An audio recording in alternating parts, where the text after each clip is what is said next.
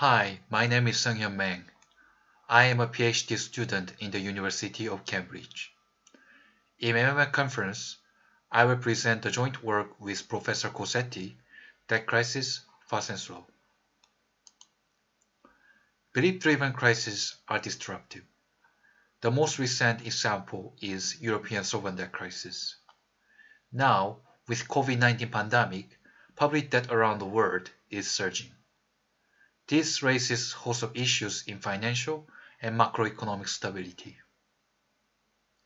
This also raises a lot of policy questions like, should the government issue long-term debt to reduce vulnerability? Is deleveraging preferred by the government during recessions to reduce the risk of belief-driven crisis? The paper reconsiders the logic of self-fulfilling debt crisis. What we knew before, there are two types of debt crisis.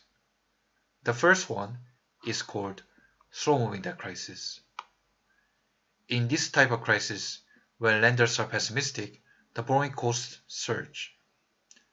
This accelerates debt accumulation, and the government defaults as soon as it is hit by a large enough negative shock, which, in turn, validates lenders' initial expectations. The other one is called rollover crisis or fast crisis. If lenders expect a default within a period, they do not buy bonds from the government. Then, the governments have to repay maturing debt by cutting their consumption, and they may find this is not optimal for them, so default occurs. These two frameworks are very different in terms of their timing of bond auction and default decisions. They imply different crisis dynamic and policy prescription. In this paper, Debt Crisis Fast and Slow, we show that both slow-moving debt crisis and fast debt crisis are possible without relying on the debt commitment assumption.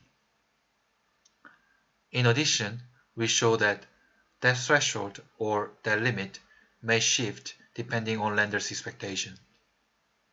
Slow-moving crises are possible for intermediate debt level, and rollover crises may occur for high debt level.